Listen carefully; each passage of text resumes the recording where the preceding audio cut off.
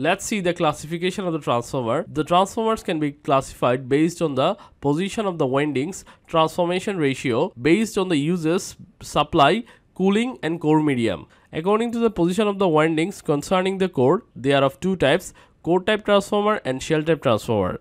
According to the transformation ratio or the number of turns in the windings, the transformer are of three types, step up, step down and center type transformer. On the basis of supply, transformer are of two types, single phase transformer and three phase transformer. The types of services performed by the transformer can classify the transformer into two domains. In the power domain, they are of three types, power transformer, distribution transformer and instrument transformer. Instrument transformer can also be divided into three types, current transformer, potential transformer and auto transformer.